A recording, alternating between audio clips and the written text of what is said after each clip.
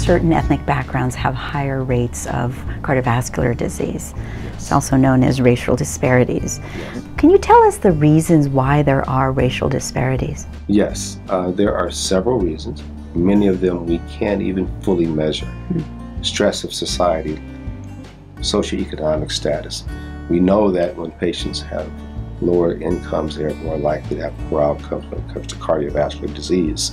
The correctable causes, diabetes, hypertension, hyperlipidemia, and hypertension is a big one. That's a big one. In fact, it's the largest of those that should be mentioned. And so those are things that we have to focus on correcting. We mentioned hypertension, and you can see here, this is a slide of African American hypertension death rates relative to Hispanics and non-Hispanic whites. You can see there's a huge disparity in the number of deaths related to hypertension in the African American population, and it's very important that this be addressed.